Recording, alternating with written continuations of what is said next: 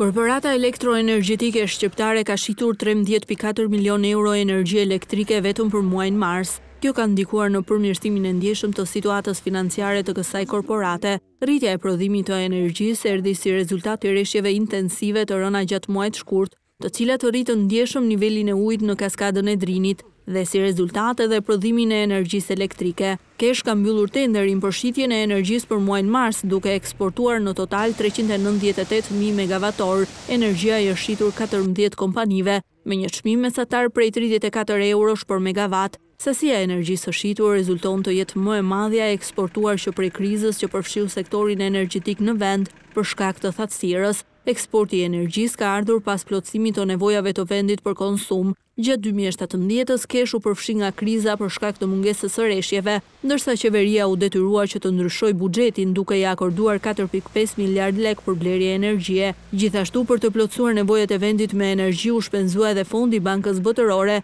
me rreth 23 milion euro.